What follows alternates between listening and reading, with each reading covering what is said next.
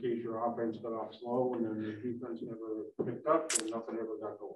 Well, we didn't start. We started off slow on both sides, Doug. I probably the offense was probably actually better than the defense because they scored 11 straight to start the game without any stops. And we did generate some pretty good shots. We got to the rim a couple times and missed a couple layups and had a couple wide open kick out threes that we missed at the start. And then we were into a really bad night, right, pretty early there. Yep. Very much below average. Yep. You can't really sustain that kind of thing, right? Well, we've been doing it with production from all those guys, right? And unless somebody else is going to have a really big one to kind of counter that, right? You're probably going to struggle. But we just, again, they were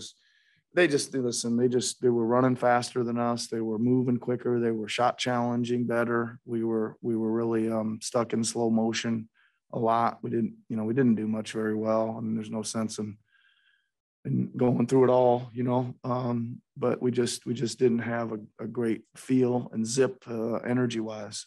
You have some unique groups. Yep. Chris and Precious in the second quarter. Yep.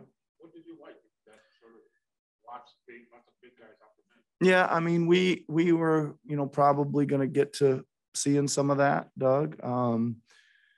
It's tough to evaluate, sitting there watching that game. But, I think, listen, I would say, Chris played with some great energy and played hard. He was in the positive plus minus almost the whole game, which is it's hard to do in a 30-point game, playing half of it. He played half the game and he somehow he ended up -3 in there.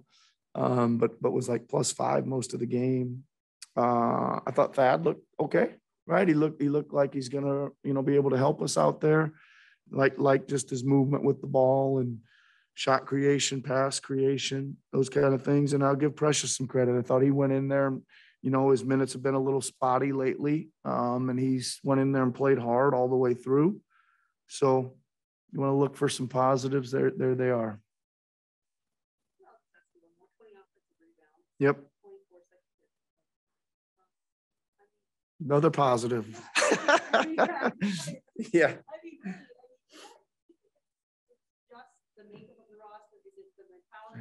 Well,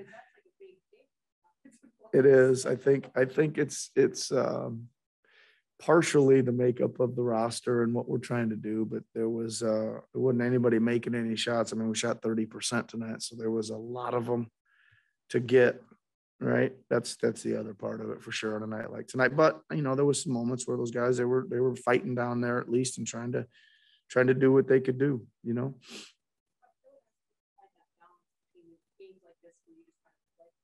Yep. Yep.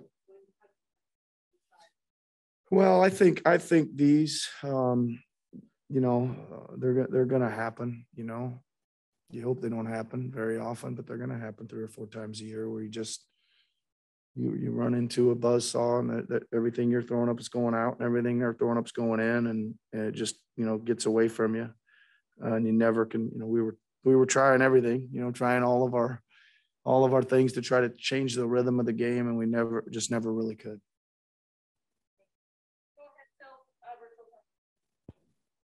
Thanks, JQ. We'll go to Eric.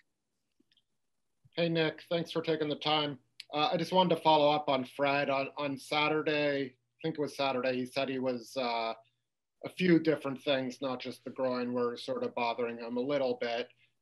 Was tonight anything? We saw that he didn't come back with the knee. Was it anything? He told me at the half that he got knocked on the knee and to keep an eye. He said he's going to go out there and try to get himself going and said, I'm just letting you know. Keep an eye on it or get ready, whatever. And he did. Obviously, came out, hit a bunch, scored about our first 9 points of the half.